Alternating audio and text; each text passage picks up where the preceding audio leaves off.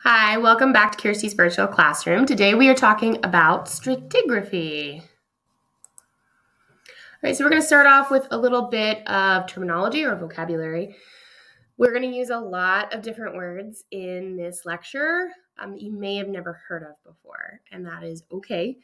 Some of what we saw last week we are seeing again, so keep in mind this builds on geochronology, just focusing more on the sediments and the sequences of those sediments. Okay, so the first thing here is stratigraphy. Stratigraphy is a branch of geology that looks at the order of events or relative position of what we call strata. And strata is a layer of rock or sediment that is characterized by a specific lithology. And a lithology is looking at the characteristics of the rock. Okay, so when we talk about strata, we're talking about a very specific type of rock that might correlate to another strata. And so here we're going to look at some correlations and how rock units can be correlated across a landscape. Okay, so getting into lithology, I already kind of covered that. It's the description of the physical characteristics of the rocks that you are looking at that are visible in an outcrop. And remember, an outcrop is just a outcropping of rock that you can actually see at the surface. Lithostratigraphy is the classification of bodies of rock based on the observable lithologies. So if we can look at one type of rock and another type of rock and correlate them, we call that lithostratigraphy. So we're correlating rock units based on their positions and their lithology. Biostratigraphy is correlating patterns and beds using fossils. So it's similar to correlating lithologies or correlating the rocks, but we're correlating based on the fossils that are present within the rocks that we see. So starting with lithostratigraphy, again, this is a study of the rock layers where you can correlate units across stratigraphic columns. So stratigraphic columns can be obtained in a few different ways. The first way that we can get a stratigraphic column is by going out and observing a canyon, for example. For the Grand Canyon, we have a lot of layers that we can really easily see throughout the Grand Canyon. And so you can jot down all of that information, take measurable sections of each layer, each lithology, and create these stratigraphic columns, which basically shows a stacking up of all the different layers. Another way this can happen is by taking core samples.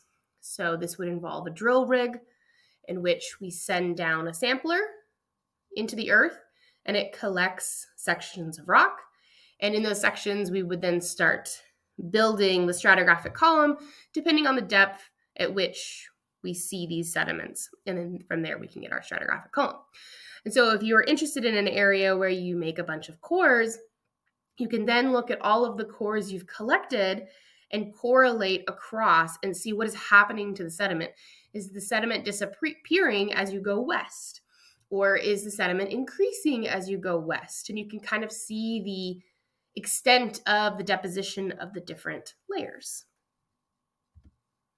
Then with biostratigraphy, we use a little bit of that lithostratigraphy, but then we also correlate using fossils. So we will look for fossils that we know are similar and correlate units based on the fossils that exist. So if one layer has a trilobite in it and a layer over here also has a trilobite in it, we can correlate those units most likely. Trilobites lived for a very specific time between the Cambrian and the Permian period, so they're a really good what we call index fossil so that we can correlate across the units. All right, now you might hear the term facies. This is another terminology. So facies are the overall characteristics of a rock that reflect its origin and differentiate the unit from another. And so there's a lot of groupings. So we've got lithology, we've got facies. We also have formations. Formations are a body of rock having a consistent set of lithology that distinguishes it from a different body of rock. And so you might see some of these terms where we call it, the Franciscan Formation, or the next one would be the Great Valley Group. The Great Valley Group is a grouping of sediments that we see in the Great Valley and then up against the east side of the Coast Ranges in California. So groups are, again, lithostratigraphic units consisting of a series of related formations that have been classified to group them together to form this group. And so, like I said, sometimes they are groups of formations. So a group is technically bigger than a formation typically. And a formation is the next step. Then we have facies and then lithology. So this is just how we group together rocks and how we can correlate units across and then start actually putting names to the different rocks that we're seeing. Because while a lot of us might all see just, oh, it's just rocks, all the rocks are different. And depending on the sediment available, the rocks are going to be, or the sediment's going to create different rocks. So it's important to be able to group them in these ways. All right, and then sedimentary basins are areas where sediment is deposited. So with sedimentary rocks, we talked about sedimentary deposits or depositional environments. So we're kind of going back to that a little bit, and we are really just looking at basins here. And so basins can be driven by water or tectonics. Okay, and so here are some examples of those. We have passive margin basins, intercontinental basins, rift basins, and foreland basins. Okay, with this, each basin needs to have an accommodation space. If it doesn't have enough accommodation space, it can't accommodate the sediment. So we want to have a good available volume within a basin to allow for more sediment to be deposited. Otherwise, that sediment will probably move on or it will completely change the landscape entirely. So with accommodation space, this is basically a delicate balance. So we have this equation that we can use to look at that balance where T plus E equals S plus W. So T is the rate of tectonic subsidence or sinking in the basin. So this is the downward movement of tectonics. The E is the rate of global sea level change relative to the reference ellipsoid, excuse me. So we want to make sure that we are getting a consistent rate of sea level change and we don't see this big overhaul of, well, sea level rose for a very significant amount of geologic history or sea level dropped for a significant amount of geologic history, because that changes the accommodation space drastically. And then S is going to be the rate of sedimentation or the accumulation in the basin. So one of the things that is happening along, for example, coastlines in California is that when we start to cut off our rivers and streams and change them to, for example, the LA River is now a basically big canal because they have concreted the entire thing. And so the sediment load coming out of that river down to the coastline is almost none because there's no sediment transport. Everything is just along this concrete channel. If there's no sediment transport, those beaches are going to starve eventually. And so the rate of sedimentation and accumulation is going to be impactful, especially along a coastline if things change. And then W is the rate of change in the water depth within the basin. So this also goes into your continental shelf, which aids in what the depth is going to be at a certain area where you can actually deposit sediment. So if most of your continental shelf is on land, so sea level is low, your accommodation space is going to be a little bit less as a marine deposition.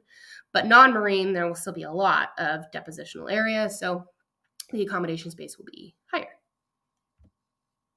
All right, then we have rift basins. So as tectonics starts to shift things apart, so we have like a divergent play boundary here, we can get things called horsts and grabens, if you remember that from the faults and earthquakes lectures.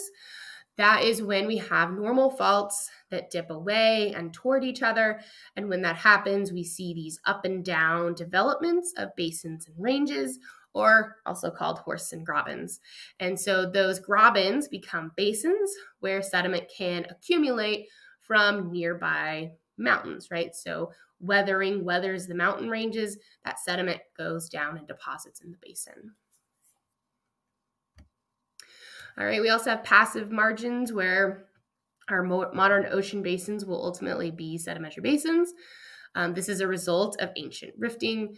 Major tectonic activity is generally absent at these locations. So this is where we're looking at coastlines. We don't see tectonics taking over here. It's really dependent on sea level change, so sea level rise and fall. Another tectonic related basin would be in a subduction zone. We have a lot in subduction zones where material can accumulate.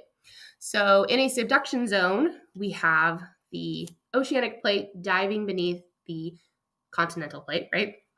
This is causing a lot of fractional melting and flux melting below the surface in the mantle. And then in addition to that, it's creating those volcanic island arcs, or maybe if it's a continental plate, we're looking at continental volcanoes. And on either side of that volcanic development, we're going to have a forearc, which is going to be on the side where the plates meet. And the back arc is going to be on the other side, or the opposite side of where the plates meet.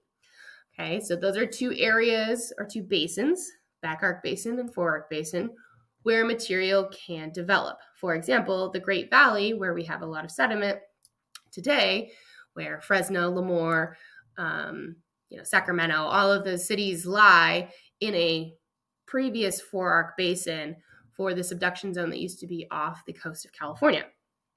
And then lastly, we have the trench, which is where the two plates meet. And you have a little bit of drag and you have a little bit of accommodation space there for more deposition underwater. All right, so I kind of already went all over this, but here's the look at the forearc basin. You can see that it is between the trench and the volcanic arc that is developed. And this can be a large area or a small area. It depends a lot on the steepness of the subduction as well. So the steeper the subduction, the narrower the area will likely be because the volcanic arc will be closer to the subduction. So we have a forearc basin here, which is a big basin where we can accumulate sediment, and sediment can be deposited. And then on the opposite side of the volcanic arc, we have the back arc basin, which is going to be another area where we can accommodate sediment. This is oftentimes a little bit larger of an area, depending on what else is happening further from this subduction zone. And again, this is a sedimentary deposit basin. It can be underwater initially, or it could be on land. Depends on the circumstances. All right, and then we have trench sediments, which can accumulate, between the oceanic crust and the continental crust that are colliding. Obviously, some stuff, which is that accretionary wedge material, is being scraped off that oceanic crust, that top of that plate that's subducting. But then there's still a little bit of trench area there where sediments can be deposited underwater. All right, and then getting into sequence stratigraphy, we need to look at transgression and regression. So this has to do with what is sea level doing. So with normal sea level rise, we see the marching back of material. And so what happens is, for example, this A material, or sediment A, is marching back as sea level starts to rise. And so is B, and so is C, okay? And then we can kind of look at that stratigraphic column over time and see what has happened to this sediment or to this area as far as geologic history is concerned. All right, so in a transgression, which is sea level rise, we see a lot of erosion happening along the coastlines. We have a fining upward. So if we took a section like they have here of material into a stratigraphic column, it shows you a facies sequence of more coarse material at the bottom and the finer material at the top, because everything is marching in. So as you see it come closer to the terrestrial land, all that material is being pulled further inland. And so we see coarse material at the bottom, fine material upwards. And so you can look at a stratigraphic column and decide if you think it was a transgressive or a regressive sequence. So here, just by looking at the stratigraphic column, we know that in this narrow window of time, we had sea level rise, which is important for geologists to be able to reconstruct the geologic history of an area. And then on the opposite end, if we have regression, all of the material will start marching from away from the land, right? So as sea level falls, the material will start to march towards the sea. And so we call this a depositional area because as the water leaves, it leaves stuff behind, right? It's not eroding coastlines anymore. And so we see the opposite here. We see coarsening upward. And so the finest material in a stratigraphic column will be at the bottom and the coarser material at the top as it starts to march backwards. And so again, when we look at the sequence, we can say, oh, okay, we know that in this time period specifically, there was sea level fall. So that's how one of the ways that we get a lot of data on what sea level was doing throughout geologic history. We're not just making guesses entirely. We look at things like sequence stratigraphy, that's really hard to say, to be able to tell what sea level was doing at the time.